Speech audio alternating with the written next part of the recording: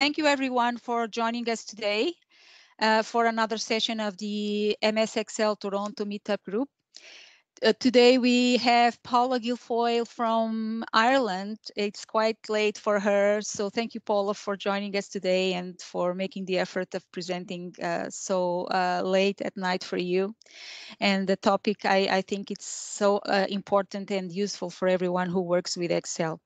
So I will introduce you in a minute, Paula. I'm just going to take the opportunity to present the group for those who are new and also give some instructions and tell people about the next sessions before we can start our session, okay? So as you can see in my screen, you have here these are the icons you should look for in your screen, and it's difficult to tell you where they could be because there's so many ways of joining teams on your desktop with an application, or you can join using the browser, or you can join using your mobile device. So depending on all that, icons may be a little bit in different places. But excuse me, these are the icons you need to look for to turn on and off your mic and your camera. This one here is the icon that should give you access to the chat area. And this icon here allows you to say, hey, I have a question or I have a comment. It's like raising your hand. If any of us, myself or Paula or any of you has problems with the internet connection and somehow drops the connection, don't worry, just come back. Even if it happens with me, the session should continue and should be recorded. It has happened before and Teams was able to continue the recording, even though my connection has dropped for a little while. For those who are new, if you want to put in the chat, if you are attending these sessions for the first time, we would like to hear that to know if we have new people coming and joining us today. The group has was founded the first session was in May 2019. We have been meeting at least once a month, but sometimes more than once a month. For example, in this month of September, we will have a total of 3 sessions. This is the second one. And we try to bring content that is valuable for anyone working with Excel. And because Excel is such a wide, a broad tool, it can address so many different situations and requirements. Of course, the topic of one session may be interesting for some of you and not so interesting for other people, but we try to bring a variety of different topics. Sometimes just, I would say, pure Excel. Other times we present content related to integrating Excel with other tools. So just keep an eye on your email inbox or your application meetup, and the sessions that are being prepared will be announced there. Feel free to ask questions during the presentation on the chat area. And Paula will have the opportunity to answer your questions at some point during the presentation or after the presentation when Paula feels it feels better for her, if it's better for her, or more convenient. So the session is being recorded. If I wanted to try something new that I haven't asked before, if you want to post a screenshot of the session on your social media accounts at some point during the presentation, if you want to take a screenshot and just post on LinkedIn, Instagram, Facebook, wherever you feel more comfortable, Twitter, and enter the hashtag MS Excel Toronto, it would be great so that we can see who posted and what's your feedback, and maybe we can bring other people to the group. And because the purpose is to have this content, it's free content. It involves the effort of different people to prepare the session, to prepare the content, to deliver the session, and all that. So the more people we can help with what we are delivering, the better, right? And we never know when we are going to impact someone with the content that is being presented. So we could try that. Let me know what you think. And something about the next, some events happening soon. So Microsoft Ignite is happening September 22nd and 24th. It's next week. I believe they are still accepting registrations. It was before an in-person event being delivered, held in different cities around the world. But this year, for the circumstances that we are all living, it's delivered online. Feel free to take a look. It's not about Excel only, it's about anything Microsoft related, different applications, cloud, power applications, OneDrive, artificial intelligence, you name it. You can find everything there. It's a huge event, and just take a look at the calendar and see if anything is interesting for you. Next events, here in the group, and not only in the group. So the first one that I'm mentioning here at the top is in fact another meetup group that is run by Microsoft here in Toronto. It's called Microsoft Reactor Toronto. And I already texted you about this, sent a message before. I thought this could be interesting for some of you because I keep receiving inquiries from people asking how they can get certified by Microsoft in Excel or other applications. I don't know anything more about this session than what's being advertised on their page. So if you go to Meetup and look for Microsoft Reactor Toronto, you will see this session is happening today. In fact, later, I think around 8 p.m. or so here in Toronto. So if this is something that you are interested in learning about, how you can get prepared and to get your certifications using Microsoft's materials, just take a look there. I believe you can still register. And September 29th, we have another session here. It will be Mark Proctor from the UK presenting about mastering ranges, the building blocks of Excel. He knows a few nice tricks to deal with cell references and ranges and apply that in different features within Excel, not only in formulas, and get very interesting results with that. And I'm sorry, I'm so excited about October 14th event that I even lost my voice. So October 14th, I already announced this event as well. You can check your emails if you haven't seen it yet. We will be celebrating the Spreadsheet Day. So the Spreadsheet Day exists since 2010, and I discovered that day existed last year only.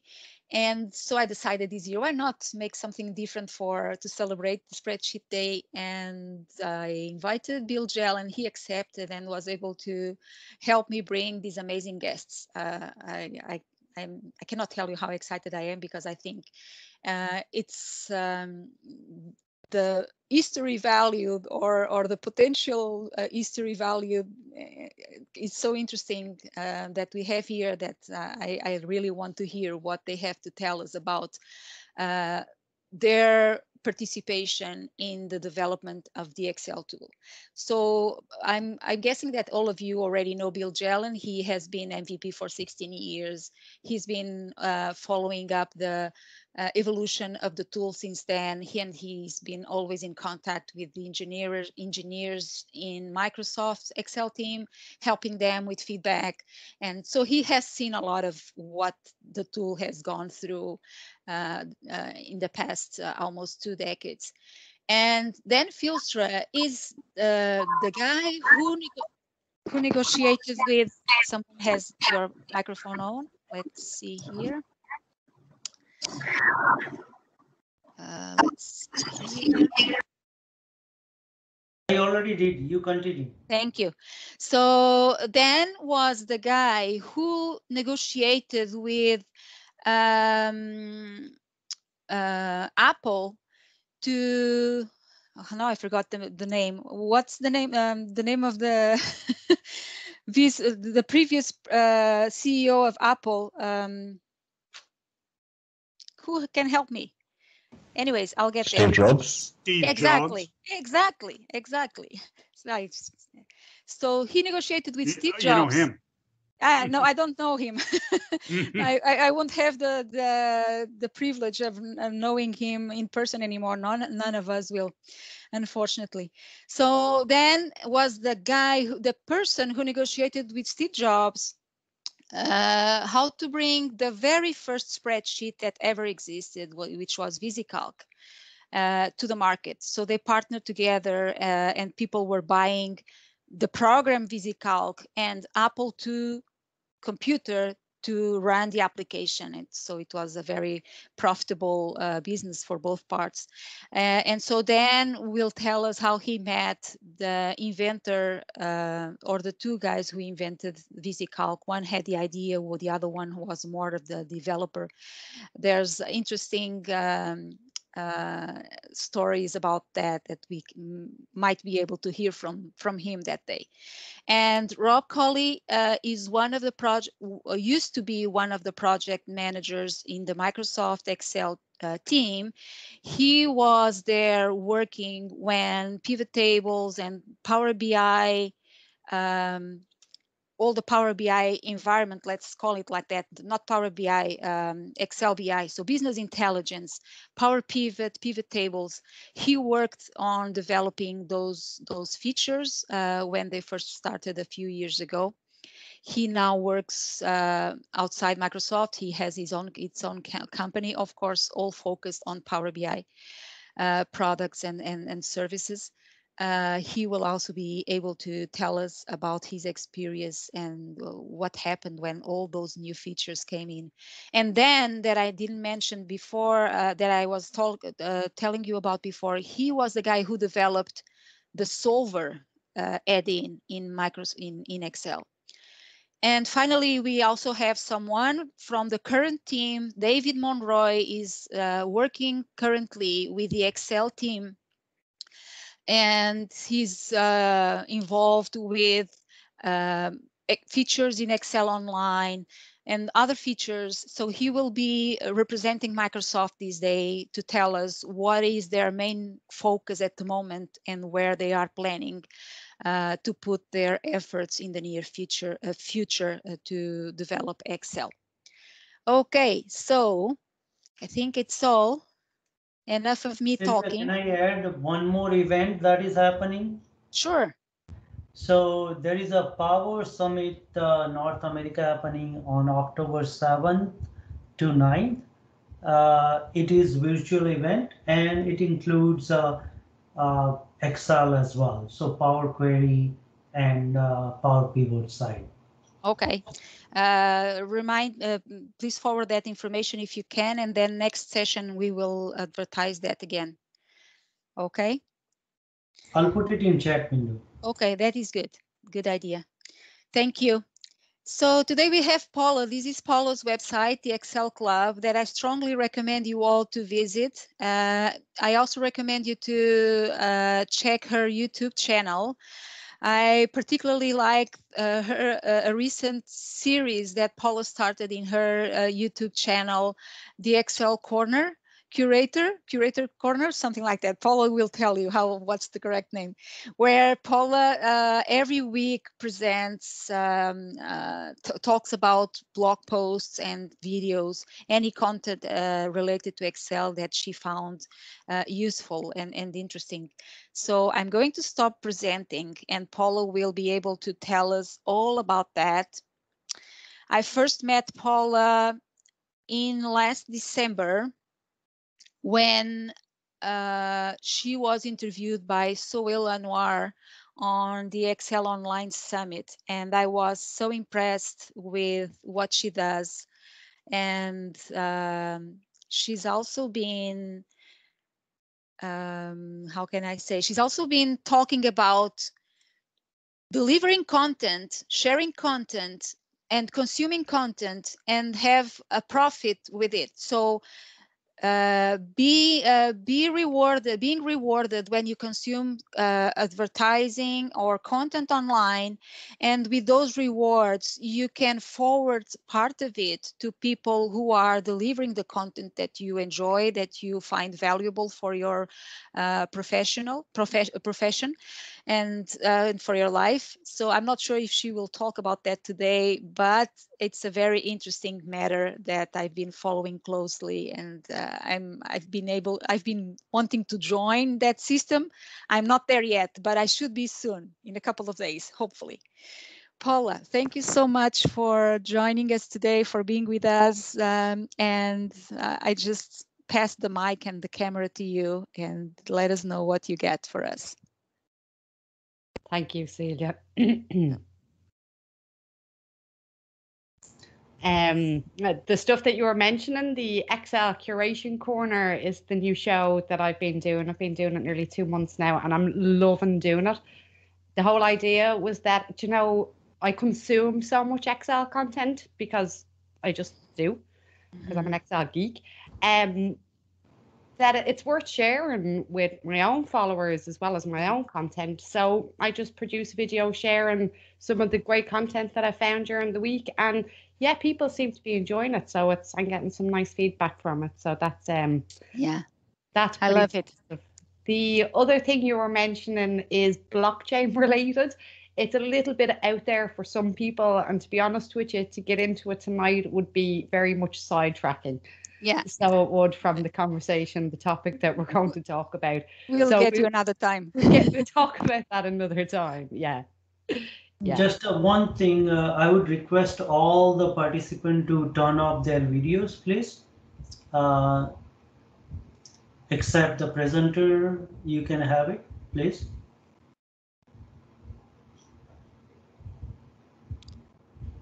Go ahead, Paula, if you want to share your screen. I'm not sure if you share my screen. And I'm also going to turn off my camera to save on a little bit of bandwidth. Okay, so thank you very much, Celia, for having me on and for the introduction that you gave me there. I have a quick introduction of my own to do. My name is Paula Guilfoyle, for those of you that don't know. I know a lot of you in here do know me. I'm from Ireland. A bit of background, I am a mother of two. I'm a CPA accountant, an Excel geek, and an MVP. In addition to being a mother and an accountant and an Excel geek, I have some other interests, and they involve blockchain technology and Web3. I have some contact details here on the screen, and I will share the workbook that I'm using after the presentation, and you can find my contact details in it. So if there's any questions on anything that we cover here this evening, feel free to reach out to me and to ask me whatever it is that you want to ask me. So what we're going to cover... Sorry, Paula, can I just... I noticed that your YouTube channel is not in there. Oh. Okay, so yeah. Remember to add that so that channel. People can find a curator corner. Okay. So the topic this evening is tips for auditing Excel spreadsheets. And we're going to talk about common spreadsheet risks and the ways that you can control them. We're going to talk about types of spreadsheet fraud. We're going to talk about auditing tools, GOTO Special, error setting and handling. Then we're going to look at Spreadsheet Inquire and Spreadsheet Compare before we move into some additional things that you need to consider when you're working with Excel 365. So the first topic that we have is common spreadsheet risks and the ways to control them. The first risk that we would have is the risk posed by the unskilled user. Now, spreadsheets can be easily changed. They may lack certain internal controls, and they're definitely vulnerable to human error. Spreadsheet training is not just for beginners. In fact, lack of training could result in poor spreadsheets such as improper referencing and inaccurate formulas. This, of course, is going to result in poor and unreliable outputs, because we all know when you're working with data, the output is only good as the input. So the best control for this is to provide regular training to ensure that users are up to date with the latest versions of Excel in use, And when you're using the likes of Excel 365, it is continuously changing and updating. So you really need to stay up to date. The second risk is the risk posed by the lack of guidelines for spreadsheet preparation. A lot of companies will have policies and procedures for spreadsheet preparation, especially if they need to be SOX compliant in America. Now, if the policies and procedures for spreadsheet preparation and risks aren't adequate, then errors will become more common and lack of consistency will show up.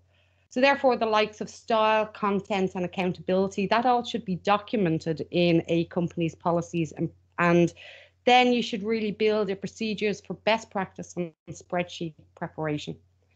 Talking about best practice on spreadsheet preparation, I do have some tips on this for you as well. So workbooks, these should contain a how-to or an explanatory page. Inputs and assumptions, well, these should be kept on separate sheets to calculations, and outputs should also be kept on separate sheets. You should try and keep a log sheet detailing changes to the workbook, because this is going to help other users track and understand any changes that may have been made to the workbook over time. You should name and number your worksheets, such as 1_ P&L, 2_ balance sheet, 3_ cash flow. You should keep timelines consistent. So if you have a number of worksheets that have a timeline, you should keep the timeline in the same place on all of the worksheets. Your navigation should be simple as well. You should keep a contents page that links to the worksheets, and the worksheet should link back to the contents page. When you're creating formulas, don't be afraid to create formulas at the lowest level and use the results from one formula as a criteria or a value or as an input for another formula, because this will allow users to understand your workbooks better. And I'm sure many of you have picked up workbooks with these crazy formulas that you find fairly difficult to understand. And the final tip for best practice examples is insecurity. Now, this covers a number of elements.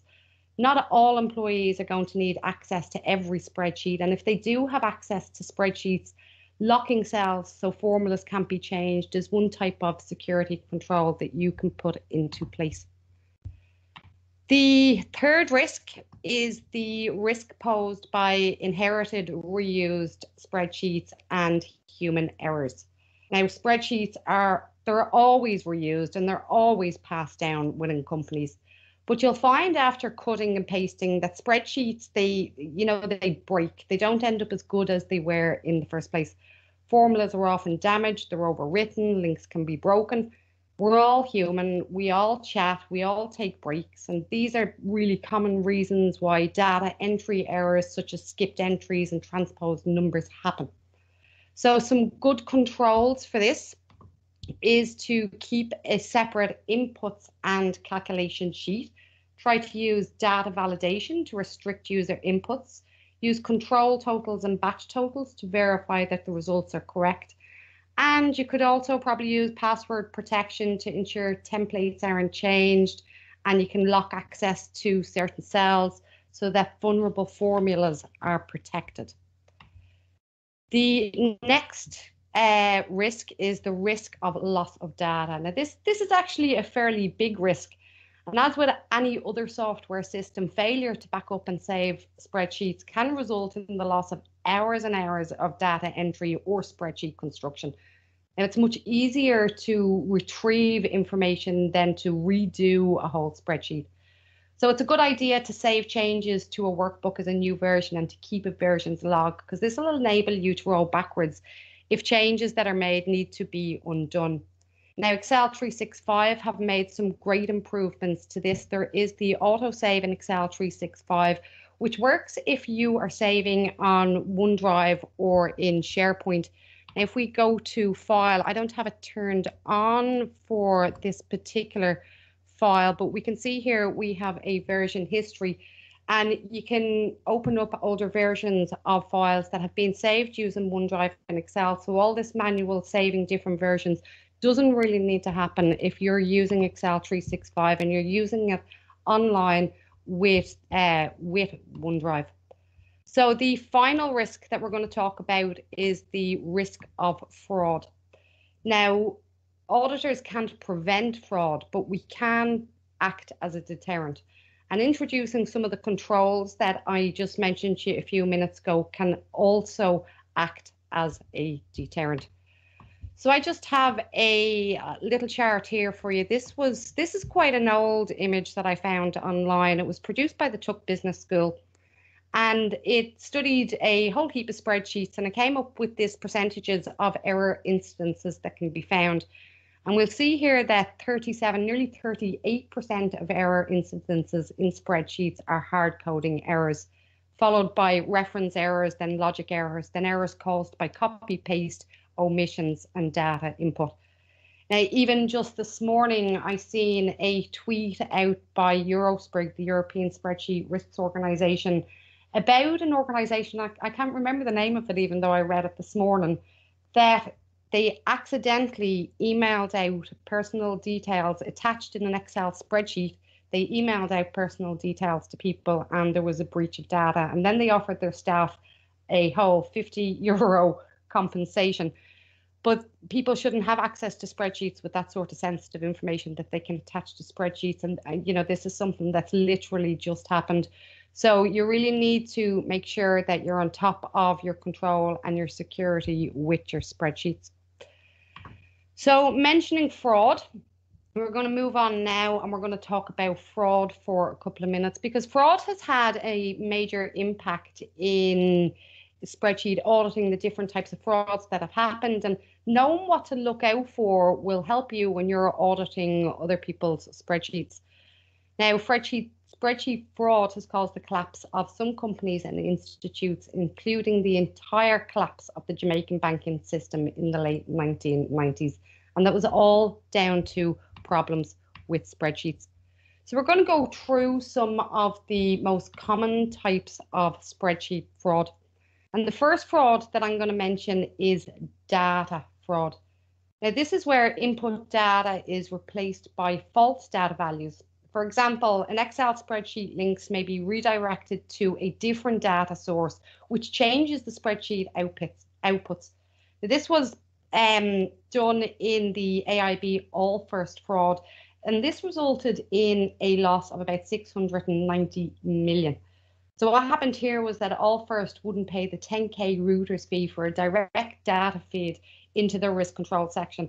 Instead, what they did was they got Rusnak to download his exchange feeds into a spreadsheet.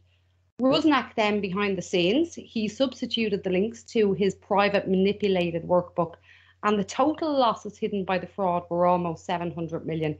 And on top of this, Rusnak also received exaggerated bonuses. Now, just to note on this, data fraud doesn't have to be committed where values are done by connections. It can be on data that is updated on a manual basis. The next type of fraud that I'm going to mention is incremental fraud. Now, this is seen in companies and in institutes, financial companies and institutes, really, where bonuses are calculated on the value of a changing portfolio, for example, the likes of trading and stuff like that.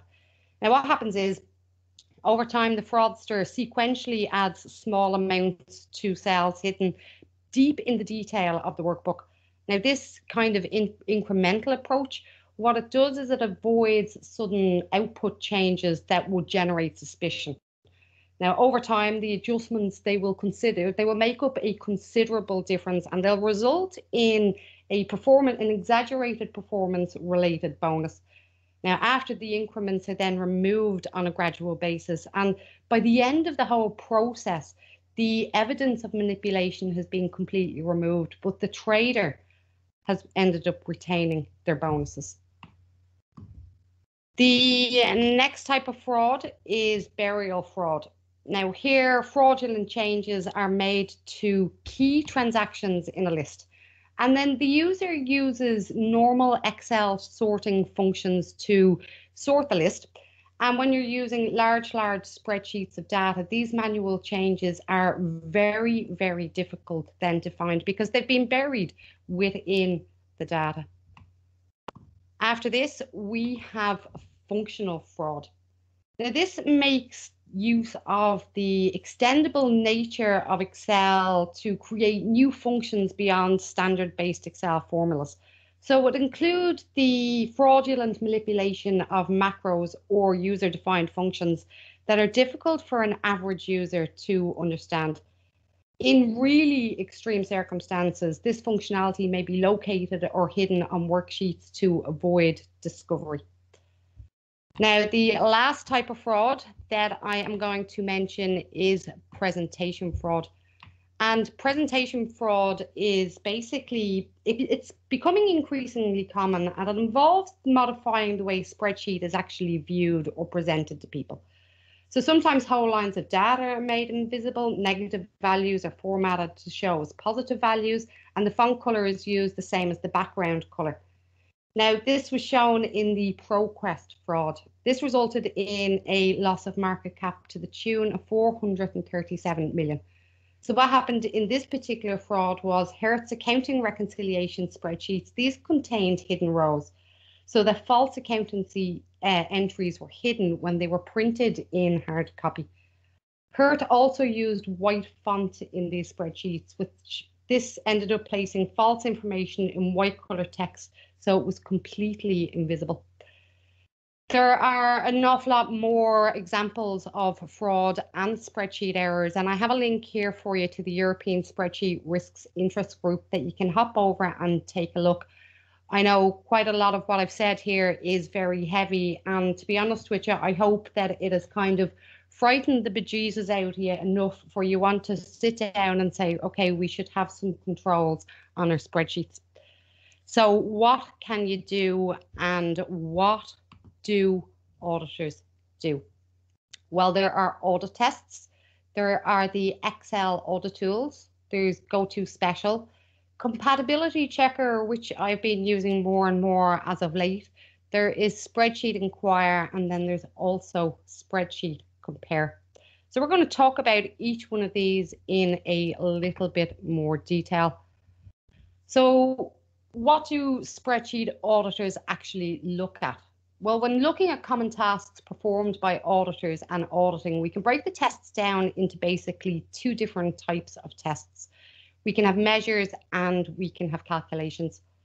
The common measures calculated when auditing a spreadsheet are listed here on the screen now. So you'd have the likes of the longest formula, most complex formula, workbook size, total of lines of VBA code, largest formula result, and so forth. In addition then to the measures, there's also common calculations and tests that would be carried out by auditors when they're auditing spreadsheets.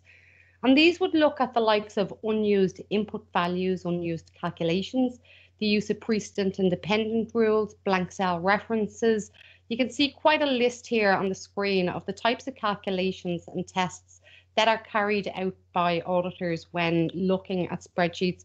These last three here would be more recent ones that auditors would need to take into consideration, such as manual refreshing calculations, data connections, and data refresh. So Excel is equipped with some auditing tools. I'm just going to bring my ribbons down for a minute. So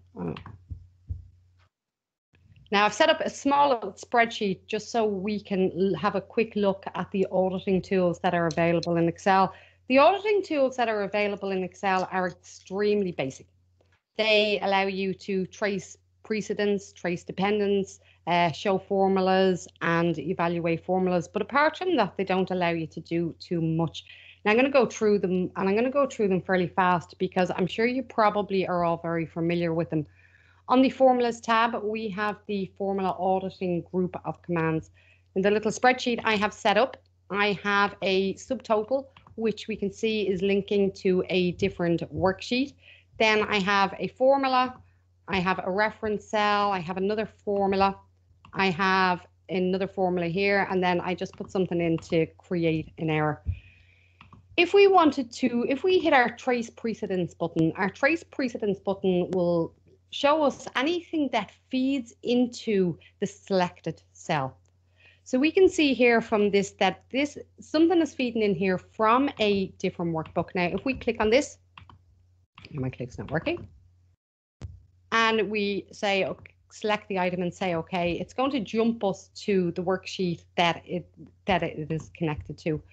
Now, if we go back into the cell and say trace dependence will show you arrows of any cells that the selected cell feeds into. So the cells that are dependent on the current cell. We can also then remove the arrows, and we can use this show formula trick. Now, show formula trick is going to convert everything on your spreadsheet into formulas so you can get a quick glimpse of what's going on. One of the problems I found with showing formulas is that when you have long formulas, the cells don't auto size, so you could see all of the formula.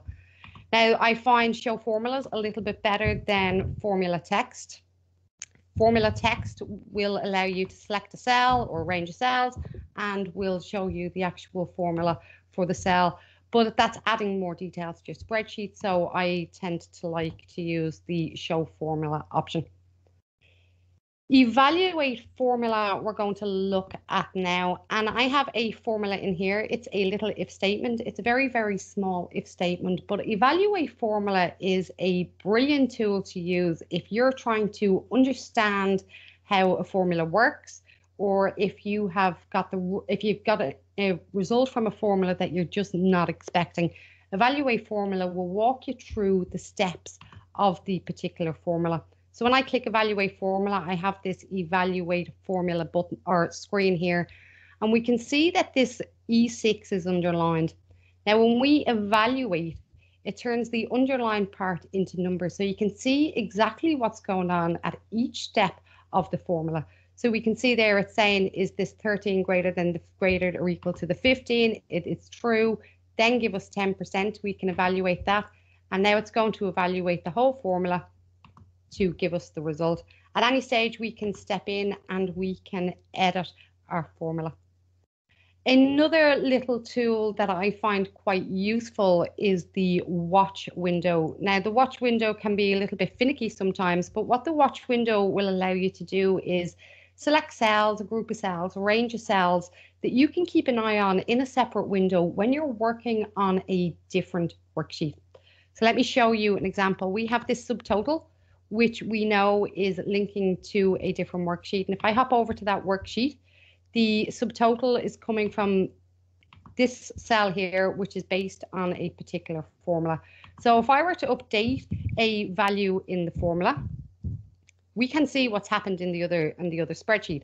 But if we turn on our watch window, and I already have this cell selected, but I'll just add it again so you can see. So select add watch. You can then select a cell or a range of cells, and it'll bring the cells in here. And this will show you can make these bigger or smaller.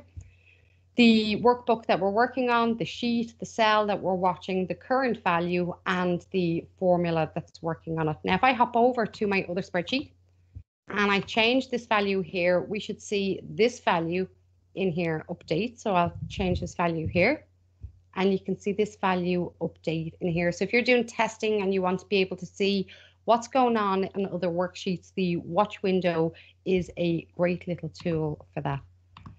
So that's the watch window. Now we're going to talk about error checking. So I have 2 errors on this spreadsheet. Errors are easily identified on your spreadsheets by the little green arrows. If you click on them, you get your little warning and it tells you that there is a problem. You have options then. It tells you what the error is, and you can get help on the error, ignore it, and so forth. But instead of going through each error on its own, what you can do is up on your formula auditing, you can select error checking, and error checking will open up your dialog box. And in here, it'll go through each error one at a time. So first, it's found this first error up here. It tells me what the error is. So it's an inconsistent formula. It explains what an inconsistent formula is. We then have the option copy formula from left, because it's realizing there's a formula on the left, and it's quite often you copy formulas across. You can get help, or you can ignore, or you can edit in the formula bar. I'm going to ignore this error because it's not actually an error. And I'll show you how to change your error settings now in a minute. This then moves us down into the next error that it finds in the spreadsheet, and it'll go through each one of the errors until you either come out of it or you've got them all fixed. So it's saying that this is a divide by zero error. It will allow us to, it'll give us help. We can show calculation steps, which is the same as the evaluate formula that we looked at earlier. We can edit the formula or we can ignore it. I'm going to ignore it even though it wasn't really, it is actually an error and it should be fixed. So we look there at the errors. There's no further errors in there, but the error checking is you have certain amount of controls over what Excel sees as an error. And this is done in your options. Now in the error checking there a second ago, when it was before I said this was okay, there was an option down the bottom to go into your options, but you can also go into your options from file and you want to go into formulas and error checking rules. So we have error checking rules down here. And in here you can define what it is that Excel recognizes as an error. For example, cells containing formulas that result in an error will show an error. Inconsistent calculated column formulas in a table, cells containing years represented as 2 digits, and so forth. So we can see there that there is quite a lot of things that you can set as error checking. So that's from your Excel options under formulas that you can change these to. So they're the basic auditing tools that are available in Excel. As I said, they are fairly basic. So sometimes we need to be a little bit more creative and do a little bit more. So what we're going to look at now Paula, is, yep. Sorry to interrupt you. Since we are moving on to a next level of auditing tools, I was wondering if there were any questions. Vivek has a hand raised. Do you have a question, Vivek? Maybe it was just okay. Long back. It was already answered. Okay, that's great. Anyone with any questions from about this first section that maybe Paula could answer before moving on? Sorry to interrupt you, Paula, since I interrupted already. Just thought, but it seems there's no other questions. So thank you. Yeah, move on. Thank you. Yeah. Okay, so we're going to look at GOTO Special now. Now, GOTO Special is a tool in Excel and it enables you to quickly select cells of a specified type within your Excel worksheet. Now, very often when an auditor comes to audit an Excel spreadsheet, the first thing that they're going to do is remove all excess formatting from the spreadsheet. I'm not going to do that because I want to demonstrate something else to you, and there is a reason for it. I like to highlight my spreadsheets with different colors so I can quickly identify different parts of a workbook. And if I have removed formatting, then I'm not going to be able to fully understand the thought behind the process behind what the spreadsheet generator, the spreadsheet user was trying to do in the first place. So I have a spreadsheet set up here. I have it set up with a lot of errors, and I have the errors put in here on purpose so we can go through this demonstration. The GOTO Special can be accessed using F5 on your keyboard, and you get this GOTO box, and in here we have our little special. And the GOTO Special will allow you to quickly jump to different parts of your workbook. So for example, if I select conditional formatting, it quickly jumps to all of these cells and selects all of these cells up here that have conditional formatting in them. If I press F5, I also know a lot of these particular cells also contain data validation. So these cells here contain data validation. Now, cells that contain data or conditional formatting that's automatically applied to them, quite often if you want to highlight these particular cells, you won't be able to overwrite the conditional formatting rules that are in there. So that won't work for some of these. So we are going to just bring back up our GOTO Special. We will go into our special, and this time we're going to select all of our constants, and we're going to select all of our constants that contain text. And that didn't work for me because I had cells selected instead of the entire workbook. So that was my error. constants that contain text. And quickly, all of the cells on the spreadsheet, on the worksheet that we're working on, is going to jump to all of the constant cells that contain text. Now from here, while I have these highlighted, I can quickly come along and we can color these in. Now we can see straight away that there is a problem. These cells up here won't color because there is conditional formatting applied to them. But we can see down here that these are constants with text. So there is a problem. Now we do have the errors showing us, but assuming that the errors have been turned off and the spreadsheet user has disabled them, we can quickly find these text values using something like this. Now, because these are in as text, we can see that this formula isn't able to add these values up. We go back in here to F5 and bring in our special. And this time we are going to take constants with numbers. And it's quickly highlighted all of the cells for us that have constants with numbers in them. Now I'm going to highlight all of these cells in yellow. Now, if any of you have spotted this, there are cells out here outside of the table that have been highlighted, but you can't really see the text. So what has happened here is that the user has used the same color font as they have used as the background. So they have hidden the cells. They've hidden the content of the cells. Now, the reason why they've done that would have to be explored, and the impact would also have to be explored. But we can see straight away that there is a problem, another problem here with the spreadsheet.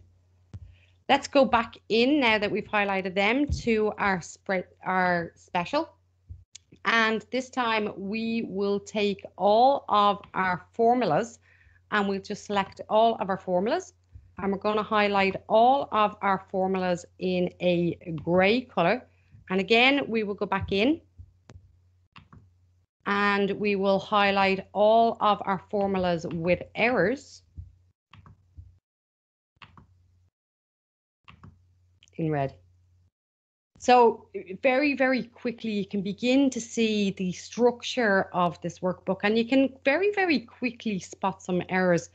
For example, we can see that if we look closely at our data set, we have January, February, March, and then we have Q1. Now, for this top region, we have there's no formulas in here. There's hard-coded values in here. Yet here is a formula, and here is a formula. So chances are these values should also be formulas. We have formulas over here where the rest of the data for the particular month is coming in as values, as just normal numerical cells. But then we have these formulas up here. So these are all things that quite quickly you'll be able to spot differences, see problems, and then go ahead and investigate what the particular problems are and fix the problems. Now, there are other checks as well that you can do. We can check for inconsistent formulas. So, for example, if we select a row, I will go into my special, and this time I am going to look for a row difference. And we'll see it's selected this cell here as having a particular row difference. Now, if we look at the formula, this cell it's summing up the cells, not above it, but the cells beside it. So again, that is another cell that would need to be investigated. So we can color the cell in purple because we know the cell needs to be investigated as well. If we come down here, we can do the same down here. We can press F5, go into our special. We can look at a row difference, and we see this cell here seems to be different. So if we look at this cell here, it's going from F19 to F21. Now row F19 is hidden. If we look at our other formulas, these are only going from G20. So what's going on here? So quickly we can unhide our row. And although this formula is showing up as the inconsistent formula, this formula is actually right as it's summing all of the values. But the rest of the column is incorrect because it hadn't been taken in the values for the hidden row. In addition to this, then we can also, if we go back into our F5 and go into our special, we can check for our precedence. So we can select a row and check for our precedence. And this will show you any cells that feed into a particular cell.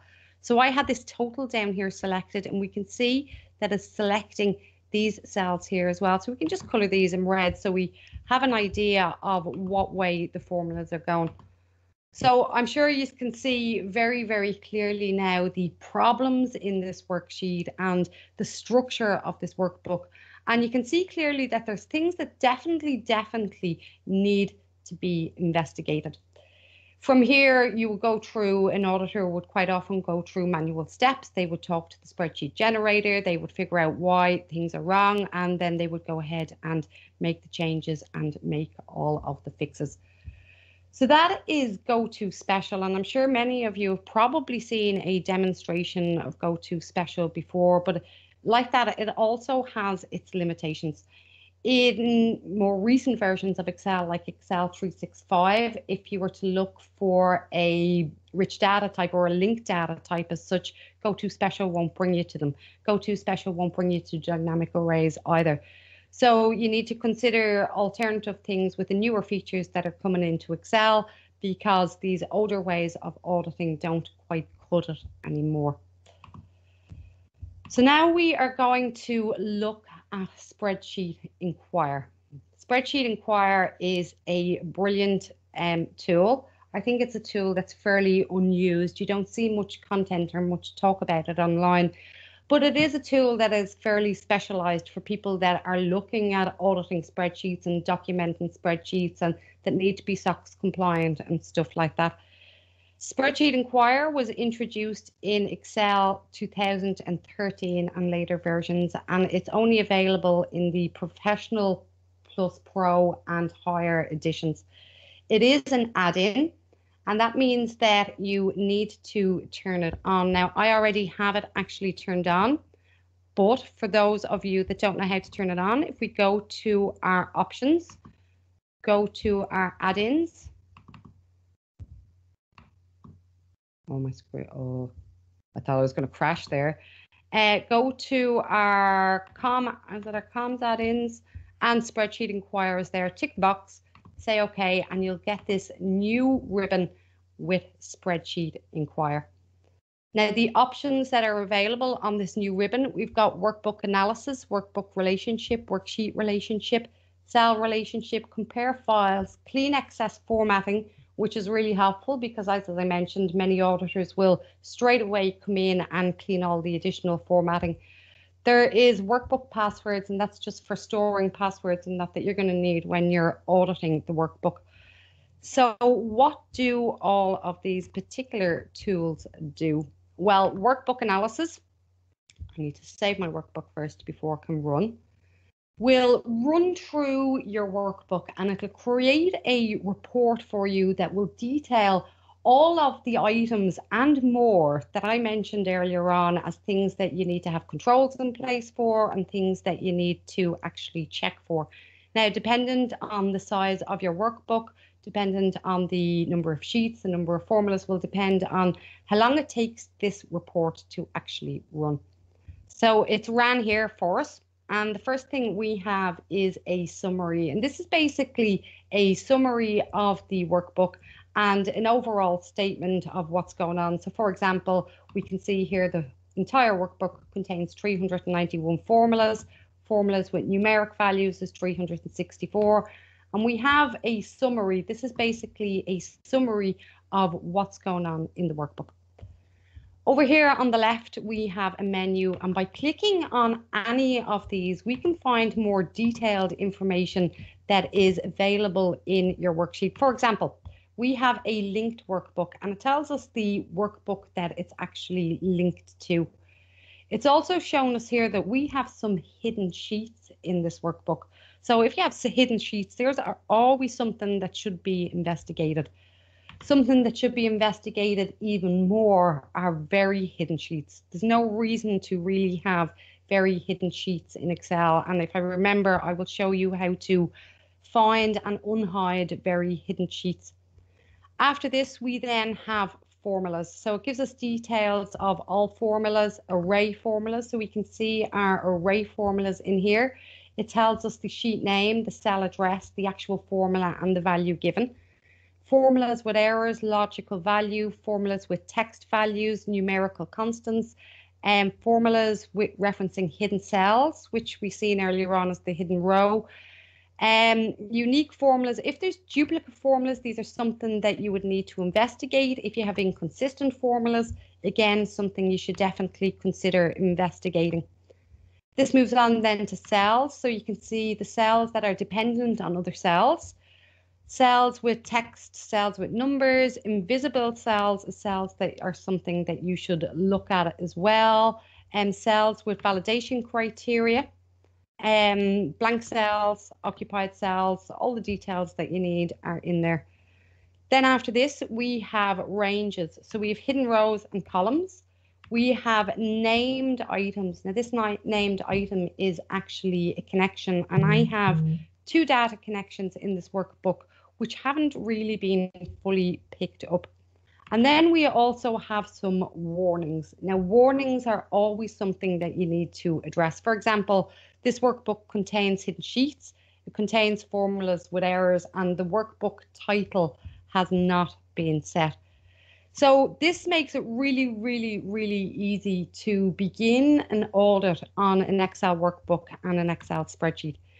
But the actual workbook analysis report in this format is very hard to work with. So what we can do is export this report into Excel. And I'm going to export it and save it.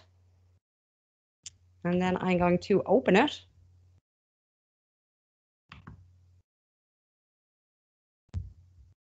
Which it should be opening. And here it is here. Okay, so for every tab that we had in our Inquire report, we now have a new sheet for here.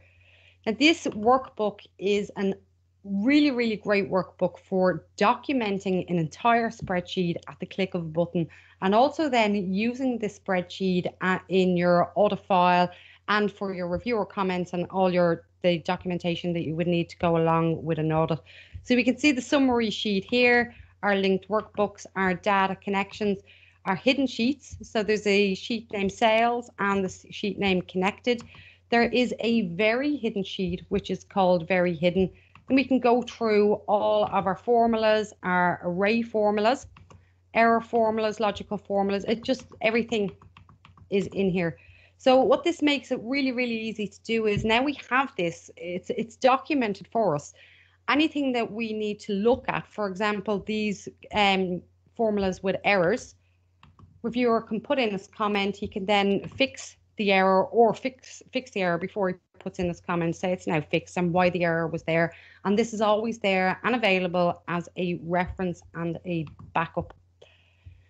So that is a spreadsheet Inquire, the workbook analysis. Now, I did say that there is some sheets in this that it didn't pick up, and that's the data connections. And we're going to look at that in limitations for a minute. But for the moment, we're going to move on with workbook relationship.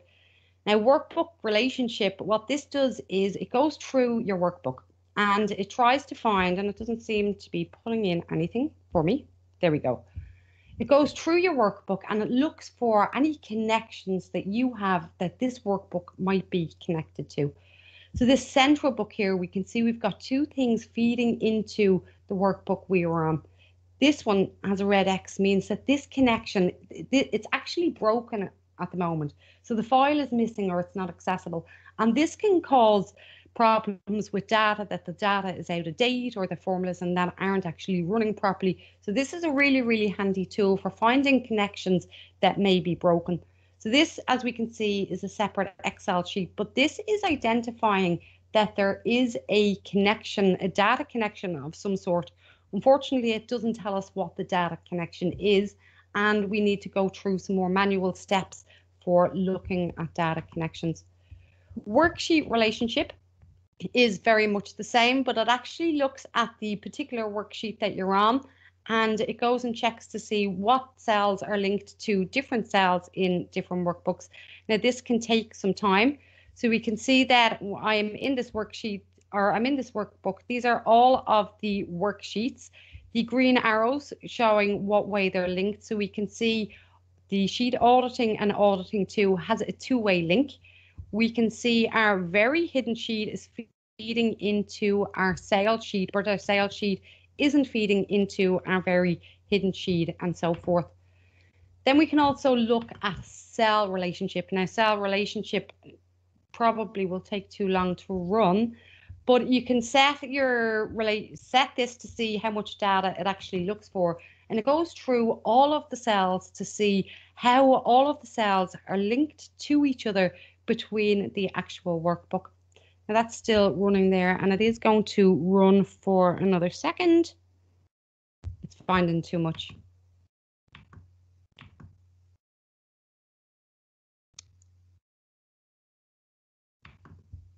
Do you know what? I'm actually just going to stop that because it is just going to take too long to run. If I can stop it without it crashing. There we go. So that is our workbook relationship, our worksheet relationship, and our cell relationship. Now we do have another tool, and this is compare files.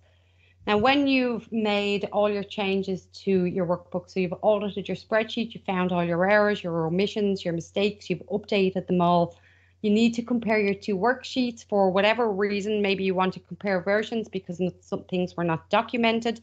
You can use this compare files tool. And I'm going to open up 2 new spreadsheets to show you this in action.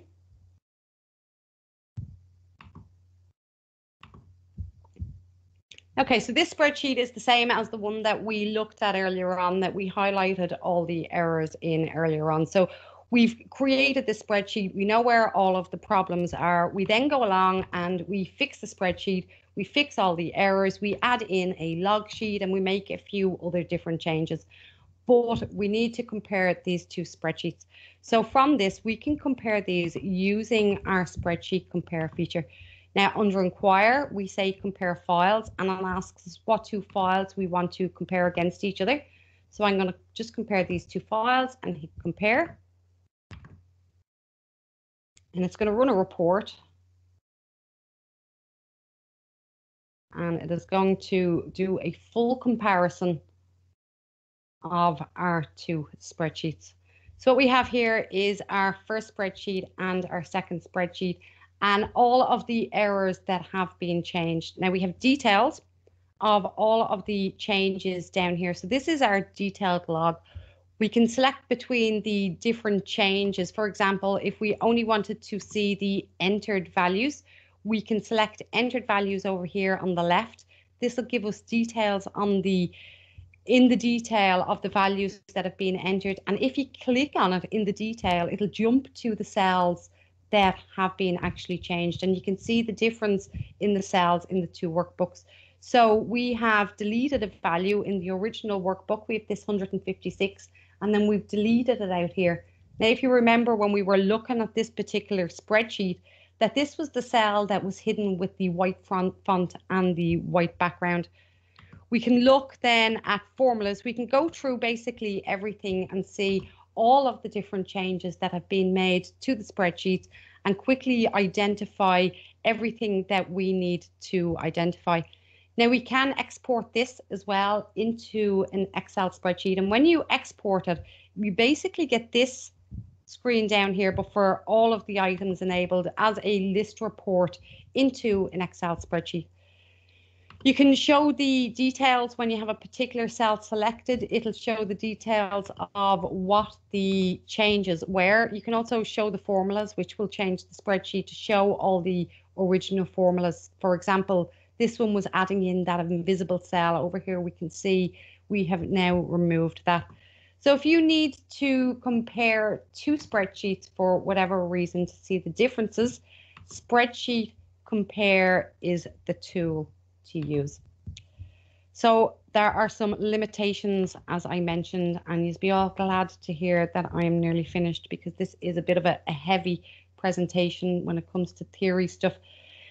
Excel 365 has had many updates, and the updates are just rolling out like there's no tomorrow, and I'm loving the updates, but when it comes to auditing Excel spreadsheets, they are causing difficulties.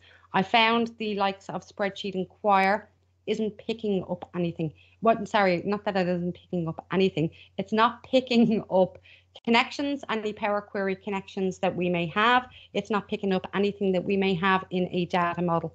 In this particular workbook, I have a Power Pivot model set up. I also have a data connection.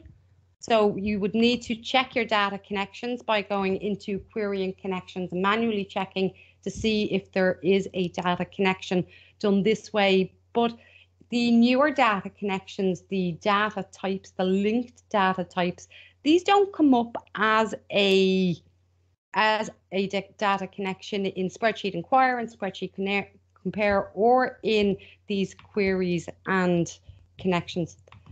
So what can we do about this? Well, dynamic arrays and linked data is what's causing the issues. So we can show formulas.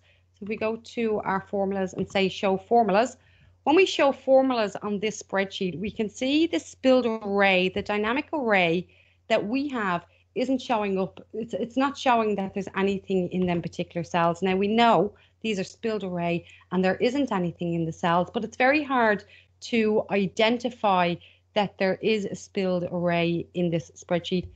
Now you can also, if we go to our workbook statistics, we can see here in our workbook statistics that we have 29 formulas in this particular worksheet.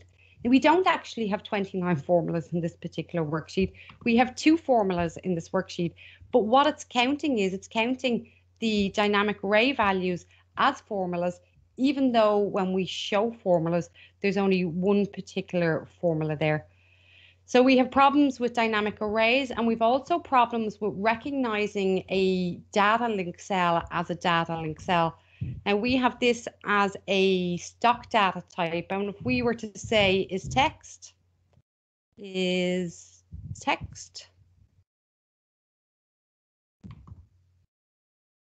it's not text, but if we say if it's a number, it's also saying it's not a number. So it can be quite hard to detect these linked data types, and that's where the compatibility checker comes into play. So I'm going to quickly show you the compatibility checker. If we go to info, and in our info, check for issues and check compatibility. Now, as I said, most of these issues are arising from the newer features of Excel 365. So what we want to be able to do is go down through our compatibility checker and check for basically these new features such as dynamic arrays and linked data types. There are also new formulas in here as well, and this formula getting data, the stock history function, these are new and aren't in other cells. We can see here that this workbook contains data types that are not supported in earlier versions of Excel. If we select find, it's going to jump us straight to them data types. And at the moment, using compatibility checker is really the only way that we can come across these newer features in Excel. So that is basically it. That is my presentation on auditing Excel spreadsheets. I know it has been a heavy session, and I guess I will open up for questions. I disagree. It was not a heavy session. I was enjoying every minute of it. And by the looks of the chat, I think people have been enjoying it too. I haven't had my chat open. I have a question, Paula. This is Dick Moffat. I've been involved in the help and the comments. Did you mention data validation? I did. Yes, the first thing, yeah, and the GOTO Special. And how, and right, did you mention protection? I did. I didn't go into it in detail. I did mention it in the spreadsheet controls. Okay, because to me, data validation controls input. You can use conditional formatting also to indicate that it's out of a range. For example, if there's acceptable ranges. I sort of disagree with you about very hidden, but it is kind of obscure how I use very hidden. But to say you shouldn't use it at all, I'm not sure I agree with. one of the things, the last thing I'm going to say that I find interesting is very early on in my use of Excel. In fact, it was in the very first version that I used, which was what, Excel 4. I discovered a thing called precision as displayed. Now, nobody uses just precision as displayed. And I actually don't use it much because I use protection, data validation, conditional formatting stuff. But do you know what precision as displayed is? No. Okay, what it is, it's a setting in your options. And it means if you format a cell to be, say, a $sign to do two decimal places, whatever you type in that cell will be rounded to $signs to two decimal places. Think about that. So this is brutal, all right? This is like, this is heavy stuff, right? Because it takes over what you're entering and will change what you typed, which is what people say, oh, we can't have that. Well, yes, you can. Because if you're entering dollar figures and they got to be to the penny, then of course you're going to force them to the penny. If you have calculations that say are based on decimal values, so times a VAT tax or something, right? That could return an extended number of decimals. This will bring that rounded internally to 1 to the penny. And then all the additions will be accurate visually as displayed, right? Now, I use this if the application, the spreadsheet absolutely has to be 100% no variations. So then I'd use data validation, conditional formatting, protection, and underneath it all, I'd use precision as displayed. It's an interesting thing. If you don't want it to be precision as displayed, don't format the cell at all, and it'll show as many decimals. So that's a thought. To use, and I would encourage people when they're dealing with currencies, no matter what, when you're dealing with currencies, I wasn't aware of that precision that you just talked about there. Never heard of it, so thank you. Because been there forever. Yeah. Mm-hmm. Because I would have always told people, no matter what, when you're dealing with currencies, you use the round function. Right, which means if they're typing it in one cell, that means you display it somewhere else, right? So that means your input is separated from your output, and you use the round in the output to solve it. You're right, but that's more. It's only one checkbox to use precision as displayed. Now, like I said, some people say, I don't like the fact that it would change what I type. Well, it doesn't really, unless you, the developer, has said it's got to be to two decimal places, and I don't give a crap what you type in as long as it's two decimal places, right? You look at it. But anyway, great presentation, though. Thank you. Thank you. Dick, can I ask that precision? With that precision tool, you can define to which cells it will be applied to, or it will be okay. So it will be applied to the entire workbook. Entire workbook. That way you don't have any problem. So whatever it shows on the screen, that is the logic that's used. That result is used in formulas. So you know the bit about table typing +1 and -2. I ran into that years ago with a major corporation, and one of the people was doing that with all their financial reports every month for this major multi-billion-dollar corporation, and I beat that out of her, right? And but that's a scary thing. But if you use this, that goes away, because if they type +4, it'll internally round it to that value, right? And so you won't get these hidden values off to the right in decimal places that end up perverting your bottom line. And the other thing is everything adds up visually. Nothing a CFO hates more than if it doesn't add up visually, right? You know, they go crazy, right? Yeah. Even though to the penny doesn't matter. So anyway, there's a bunch more things I could say, but this is great. That was a great presentation. Thank you. Yeah, thank you, Paula. I was thinking when we first one more, started... Celia, one more. Dick. Do you know Ann Walsh? Yeah. Do you know Ann Walsh? Yes. Oh, good. Yeah, say hello to her for me. Anyway, Oh. I like Ann. Yes, I know Ann Walsh. There you go. But, okay. I can do this. I can play the do you know game. Nobody else. Okay. Okay. I'm done. Confused, but I'll. So did that just come up from an Irish connection because you heard the Irish accent and came into your head? No, because she's in Excel and she does training and she's Irish and she's Irish, yeah. she's very visible in Ireland, right? Right? Yeah. It's not like me asking if you know somebody and they live in Montreal. Well, I don't live in Montreal, so how would I know them? But it's a small community of trainers in Excel that I thought you might know her. That's all. I know her too. Yeah. We probably can we could bring her one of these days to present to us if she's available. Okay. I was going to mention, Paula, when we started this group, chatting with the other members of the team, Dick and Vivek, we were talking what this group should be about. And one of the first things and one of the main reasons to create this group that we all agreed with was that it should help us creating awareness of Excel group good practices. So help people improve their good practices when they are using Excel. And this is for sure one of the best sessions we had to address that purpose. I learned a lot.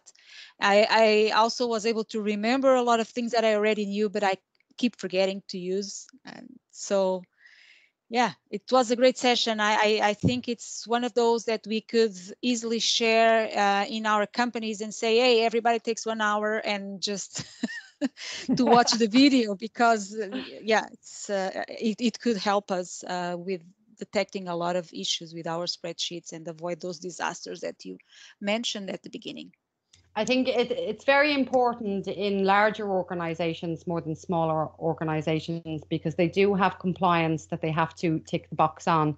And under the SOX compliance, there is quite a lot on spreadsheet risks, and it is something that needs to be addressed by these quoted companies. And I've done quite a lot of work on it, and I've set people up using Spreadsheet Inquire as part of their internal audit control procedures. And I've had some SOX teams come back to me with feedback on, wow, this is really, really cool, and they had never seen it before, and this is the best spreadsheet auditing system we've ever seen. And yeah, it's big business in the States with all the SOX compliance that's needed, all the documentation that has to be kept and stuff on it. Mm-hmm. There's a lot to it for sure. Yes. Hey, really great presentation, I gotta say, Paula. Really, really enjoyed that. But can you help us settle a bet we were having in the chat? Oh no. Okay, how familiar are you with VBA and TypeScript? Say that again? How familiar are you with VBA and TypeScript? I'm not. I don't do VBA or TypeScript. We were kind of debating that, whether TypeScript is going to replace VBA or not, because we were talking about how VBA can help shore up some of the security things that data validation doesn't get.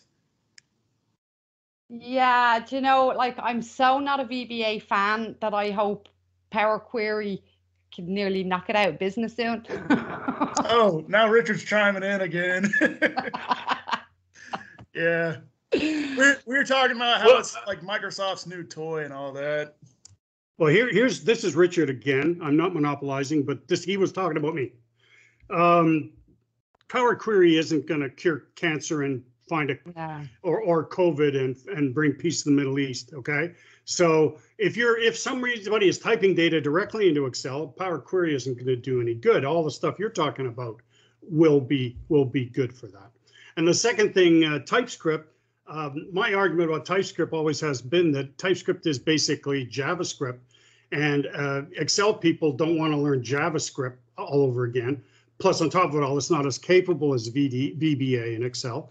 And Java developers are not interested in doing anything in Excel. So to me, JavaScript is going to die on the vine, because there's just nobody's going to care. And trust me, I've seen that happen to a lot of things, like precision as displayed, for example. So anyway, that's my, sorry, Celia, but that's my argument. And if you want to talk to me later, Who was that? Yeah. Brandon or Alan? Email Yeah, me. this was Brandon. I see I'm bringing back nightmares for people on their SOX compliance. I see a comment there. I brought back nightmares that I had of SOX. Oh, SOX compliance is a nightmare. I was curious, Paula, you mentioned European Spreadsheet Organization or something like that? Yeah, That? the European Spreadsheet Risks, the Eurosprig website. Sprig. Yeah, it's pretty cool. They'd have quite a lot of information on all this type of stuff and the types. If you go in and you really spend an hour reading some of the horror stories, they actually have a section called horror stories. You would be horrified. So that is something that we can forward along the link with the video to the video for this session. There is actually a link there'll be a link in the workbook. I think I put it is on, there's definitely a link on one of the pages. Oh yeah, on my fraud page when I share the workbook. Okay. Yeah, I have a link straight through to it on the fraud page. Yeah, I was saying that is a good motivation to send along with a link to the video when I ask people, watch this session, here's why. Yeah. With your stories. Okay, so any other questions? Dick was very active there on the comments, the chat. Someone suggested freeze panes as one of the good practices that could also be useful in some circumstances to help people always being able. Yeah. Another. Go ahead. Who's speaking? I had a quick one. I'm Wes from New York. I'm just moving into data analytics from a role where I just use Google Sheets. I know, but so I'm learning Excel right now, and I was wondering. I know, like going in and auditing and stuff. I know there is capability for shared workbooks. Is there? So with that version history, is there a way for you to pull, like, who made those edits so that you can actually either talk to them about that or coach them on that for if you need to help somebody? Yeah, we'll tell you who last edited the workbook, but there are some additional tools as well. There is a Microsoft Discovery Risk and Assessment server tool. Now, I don't know when their last update was on it, but a tool like that will analyze all of your spreadsheets and tell you exactly who's made changes and when, what spreadsheets are critical business spreadsheets. Yeah, so you'd get an awful lot more detail from this server software than you would from the actual Excel add-ins that we looked at there, or from the version files. Gotcha. Cool. Yeah, there's like a cell edit history in Google Sheets, which is probably the only thing that I'm super stoked about in Google Sheets at this point. But cool. Thank you again for the presentation. Thanks for staying up late with us. No problem. Thank you, Wes. Any other questions or comments? There was another comment about people being aware, or the need of people be aware of how the different operations, what's the order when you have a formula that has different operations, multiplications, additions, parentheses, what goes first. And some people, although this is taught in school from a very young age, people tend to forget about that, and sometimes it creates errors if we are not careful when creating the formulas. Yeah, very good point. Something I will add to my presentation for next time. There you go. Yeah, that is definitely a problem when it comes to human errors on spreadsheets. Yes. Mm-hmm. Yeah. Dick here again. I just forgot about one thing that I think you might want to look at. Have you ever seen how you can control the scroll area of a worksheet by going into the VBA editor and going into the properties of the worksheet, right? And you can define the area that you're allowed to go to in that sheet. I find that's useful if I don't want people drifting off to the right and going down and typing all over the place. Although there are some issues with that, and I'm not sure what they are, but if I just type a cell reference like A1 to H50, it says you can't go beyond that range. I find that a very useful thing if I want to control it. Turns it into like a form, you know. I would use that when I'm building dashboards. Yeah, well, so people can scroll away from the dashboard. Right, or Make if it more they're supposed app-like. to, or there's a, well, the whole idea is to make it more app-like, right? That's Yeah. the whole goal here. People want to feel confident that they can use it like an app. That's what we have to work towards. Yeah. Okay, thank you. Any other comments? If you want to turn on your videos, we are approaching the end of the session, and say hi, and just feel free to do so. Alan is in the audience and has been very active. Hi, Alan. I haven't said hello.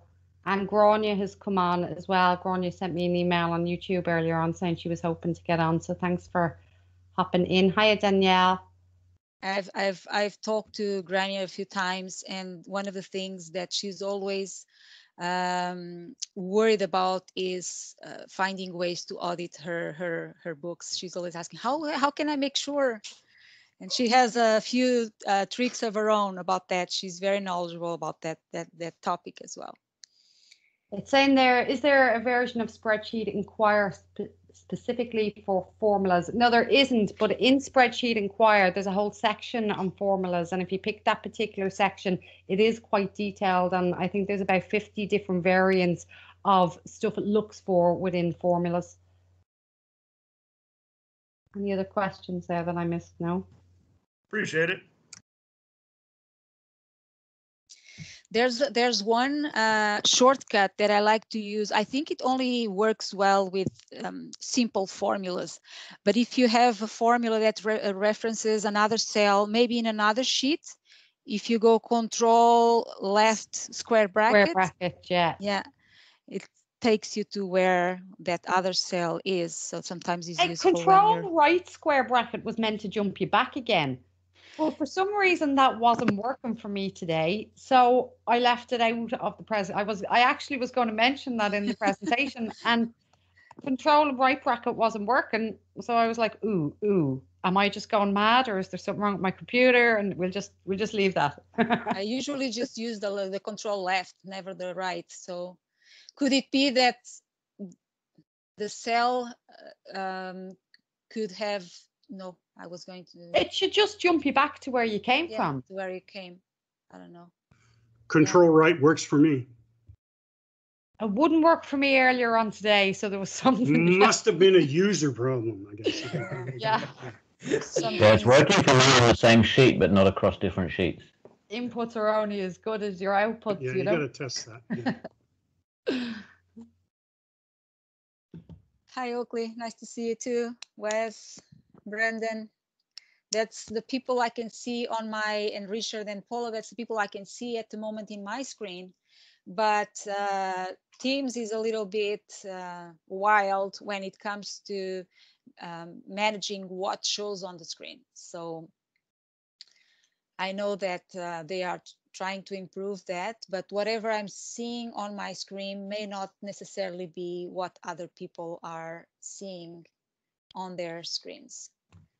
So that's it. Oh, there's Danielle there. Hi, Danielle.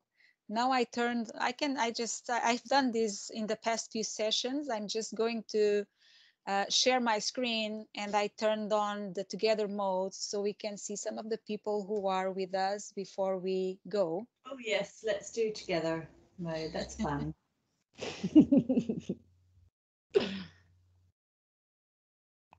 Oh, this thing again?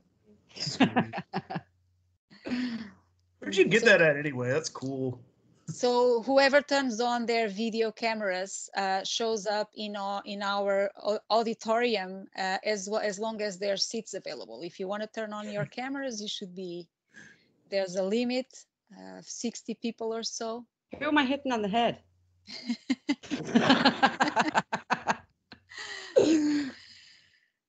So that's the way we can pretend we are together, since we cannot meet in person. Always calling trouble, that Paula. Yeah, and that there's the rebel kids misbehaving. I'm poking you, Alan. It's not working. I should be in the front row. I'm a good kid. Yeah, and you are placed wherever Teams decides to place you, so you cannot choose your place. Bad kids Okay, go. everyone, it was a really good session. Paula, you were saying it was a heavy session. I don't know if any of you felt like that, but for me, it wasn't heavy at all. I found it very useful, very interesting, valuable. So like I said, I'm going to share this with a few people I know that it's a good refreshing for all of us who work with Excel on a daily basis. Right. I'll share the workbook with you so you can share it on as well. Yeah. Yes. Did anybody ever post where the link was going to be for the replay? I never saw that. It's not there yet. So because we are not broadcasting directly to YouTube, I still need to download the video. I'll upload it to YouTube. And then in a couple of days, 1 or 2 days, maybe during the weekend, it's always usually what happens, I will send out an email to everyone who responded, who registered to this session. And you will get an email from me with information about that. But we have a YouTube video, channel.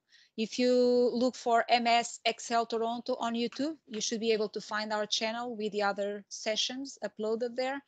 The videos are not hidden, so anyone can find that content and watch the previous sessions. Okay. Any other questions? Comments? Everyone is okay? Okay, thank you so much for joining us today. It was a pleasure.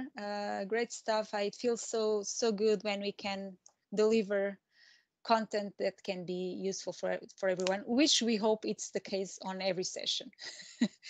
Don't forget to join us. There's one more thing, Paula. Where can people find you before we wrap up and disconnect the session? You can find me on YouTube. You can find me on my website. You can find me on LinkedIn. Is probably the quickest way to find me. There will be links in the workbook as well that's sent out as well. So I'll add my YouTube channel to that too. Okay. So the website is theexcelclub.com. Okay, and from there they can see where the other places where you are. Okay, thank you so much. Don't forget the next session in about 2 weeks or so, the 29th.